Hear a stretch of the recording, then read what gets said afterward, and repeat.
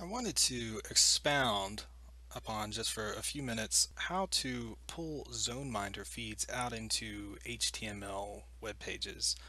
Um, so as you can see here, I've got a camera, and this is a D-Link camera that is going to Zoneminder, and then I've wrote just a little bit of HTML to pull it out into here. I've kind of shown this in some of my other videos, but I've never really got down into the code. Um, so let's hop over to Notepad++, and you'll see the source for this page. It's pretty simple, just got some standard head and body tags here.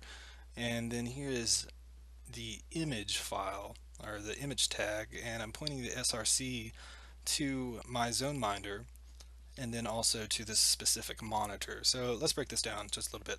HTTP, that's protocol, duh. The IP address, I could easily change that to a DNS name if I wanted to. Who's calling me?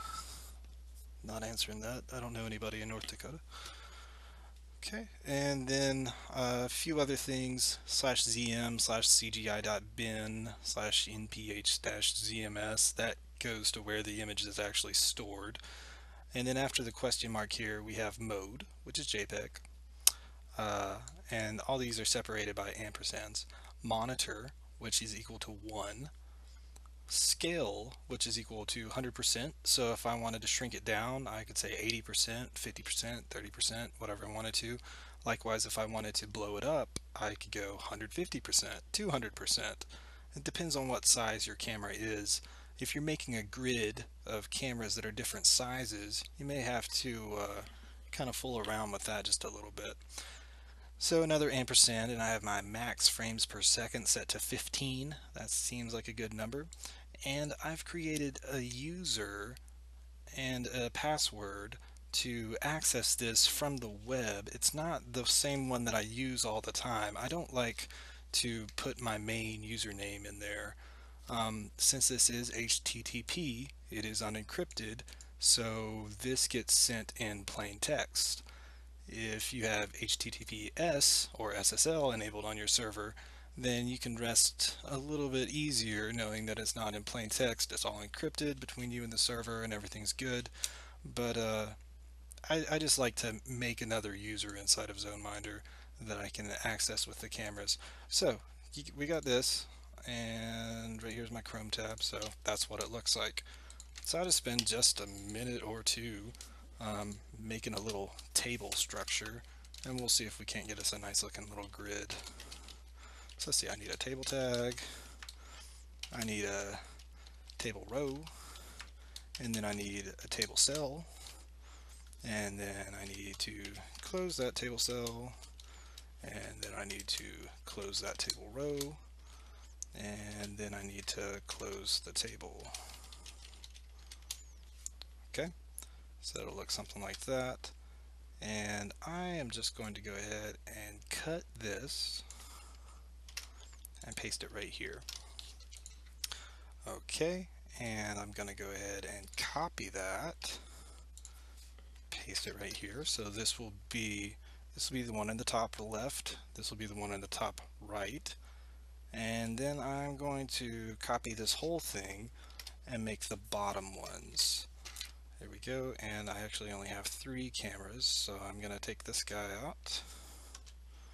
Now, I have 3 monitors that I can play around with here, 1, 16, and 26. If you didn't know what your monitors are, you can log into your ZoneMinder and under the source column, click on the camera in question and it'll say it right up at the top what monitor it is. So I've got 1, 16, and 26.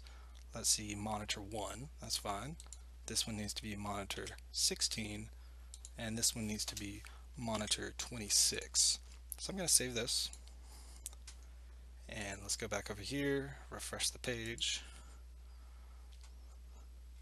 and it's working pretty good. Here is a camera up on campus, here's a camera, you can see a few cars in the parking lot, and here's another camera sitting in a window on the other campus, and you can see almost the beautiful state capital of West Virginia. So let's do a little bit more with this. I'm going to take my file or my scale down to 80%, 80, 80. Save that. Go back here, refresh the page. Now you can see that they're smaller. Um, Obviously, you can press F11 and get full screen if you want. Now, let's see if we can get rid of that nasty white background. I hate white background, so let's go up here, BG color. I think that's a tag in HTML.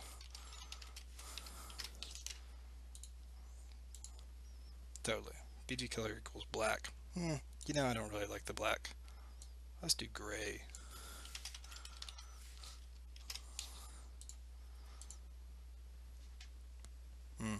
Not a huge fan of the gray either, but we can, you can pick out a nice color and just specify the hex code if you want.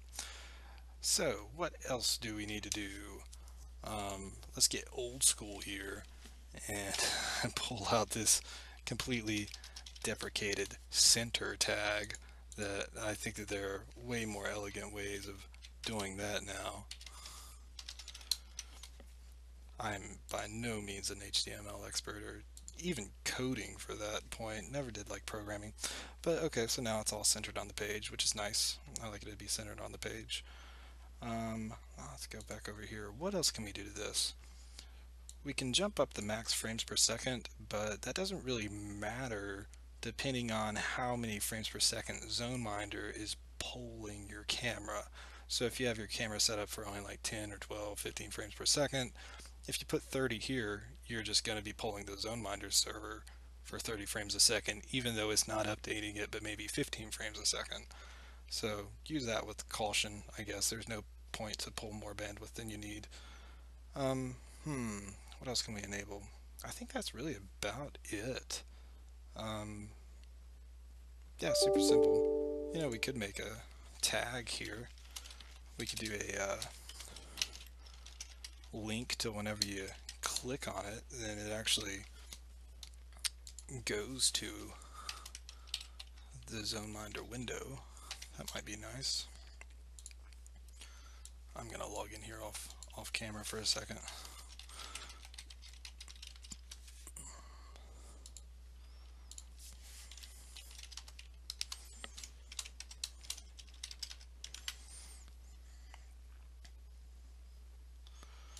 Alright, so you can see here I've got a few cameras.